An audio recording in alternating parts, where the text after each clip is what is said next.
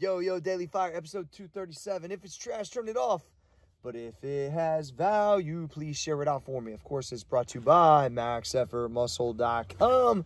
For all your supplement needs, go to MaxEffortMuscle. All right, Daily Fire, episode 237. Man, I was contemplating this morning that everything in your life is your responsibility. So if you think of things like that, so let's say a homie at your work messes something up.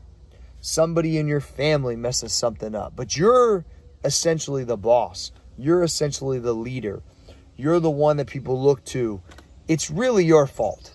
Even if that person shares part of it, you should have been thorough enough to ask. Like if somebody misses something at work, then I put it on me because I should have been thorough enough to say like, hey, I didn't check on that, or is this what did you get to that? And like I think when you think of things like that, so every position of business that I've been in that I've had to get out of, like whether it's getting rid of business partners or changing things, I would see why it doesn't work, but I'd really swing it back to myself on, you know what, I allowed this to happen or let this get to this point. I need to fix it now.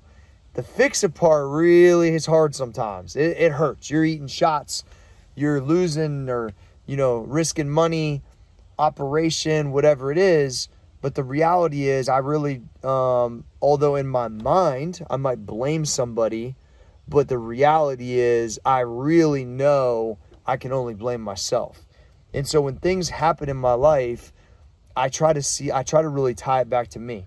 It's easy to point the finger, and you might initially do that, but deep down you'll be like, but what could have I changed that made this better? What could I look at that, can really bring the responsibility back to me?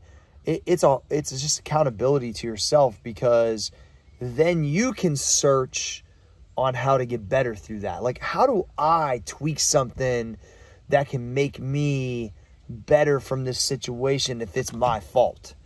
And I think when you start to look at things like that, it starts to change the way you look at just the broad scope of things. Because if you look at it on like, what can I control? What did I mess up? How can I make it better? And if it starts there, then other people can kind of watch how you operate. Or if you're showcasing that you're doing that, they'll start to do that.